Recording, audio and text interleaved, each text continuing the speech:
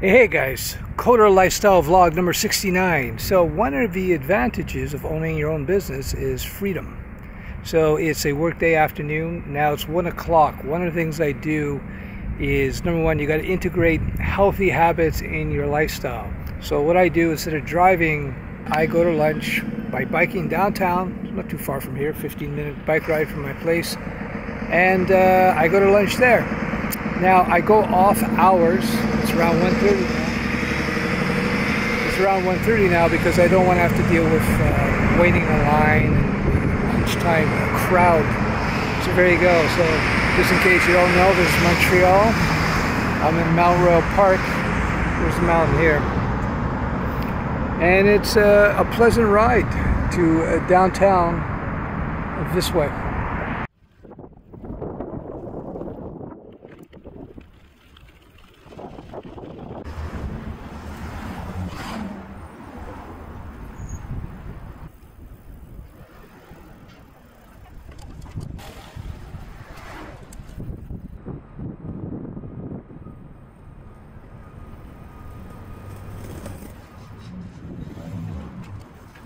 Yeah, I didn't end up taking any footage of me eating or drinking a coffee downtown. Not the most exciting footage. So I'm getting a lot of questions from people who are interested in this specialization of programming or that specialization of programming. They'll ask me, I want to get into Java. Should I learn this? Java has changed over the years. I only know this level of Java. Should I learn that level of Java?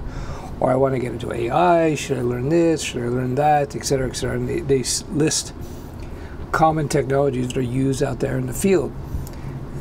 General advice when you're looking at job opportunities. Number one, of course, you got to learn your fundamentals of development and software programming and so on. Number two is what you do is you look at the market in which you want to secure work.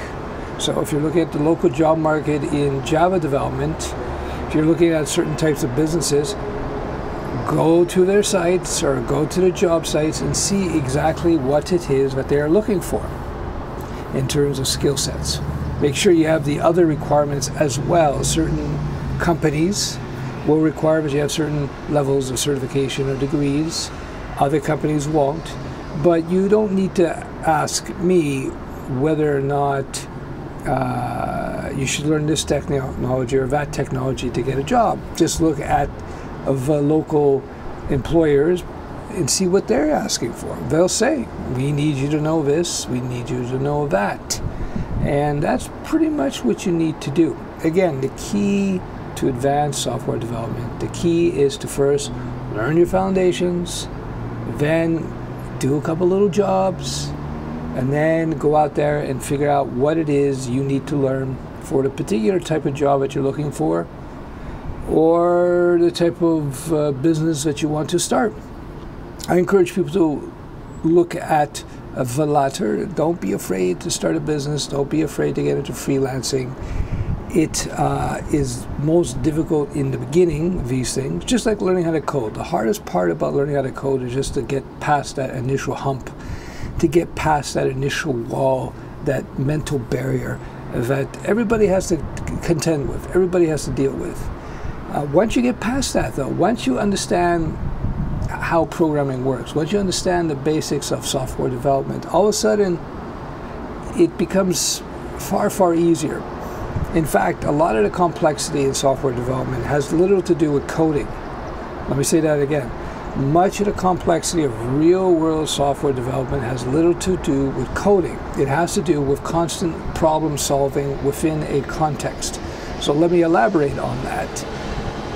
For example, we've been dealing with a new feature that we added to Studio Web, the Studio Web SaaS, Studio Web software that's used by lots and lots of schools. So we have a district that has a whole bunch of schools that hooks up to Studio Web every year.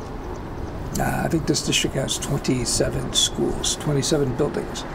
And so they wanted this year the ability to be able to manage their classrooms remotely through a comma delimited file, a CSV file. so that they can create classrooms, move students, change passwords, etc., all kinds of functionality. So because they were a client I've had for several years now, I decided, okay, we're going to build that custom interface for them because it just made sense for their particular needs. So the complexity of his job was not building the code, writing the code that would parse the CSV files that they were going to send up to us. No, the complexity was figuring out what it is we allowed them to do, what security we had to put into place, how did we allow them to upload the information, what type of server environment we needed to use for that, etc. There's all these different environmental factors that were actually the complex part. Writing the code that actually did it was actually the easiest part of the process. It was figuring out the architecture and the processes that made sense given the Studio Web Server's environment, and also made sense for our clients in terms of what they were, how they wanted to work and how they were set up. So, for example, to have a proper connection between our systems and their systems, I had to use a third-party server.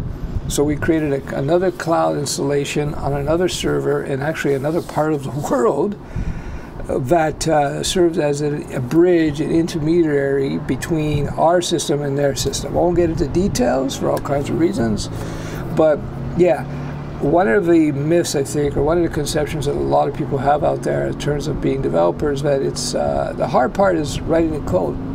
No, the hard part is actually always architectural issues that surround the code.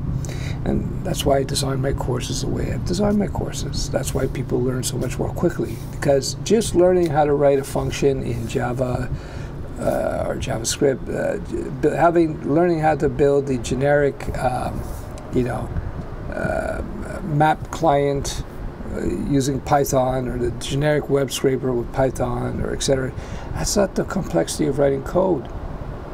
It's being able to do the analysis, to be able to do the problem solving. That is really, that's the hard part.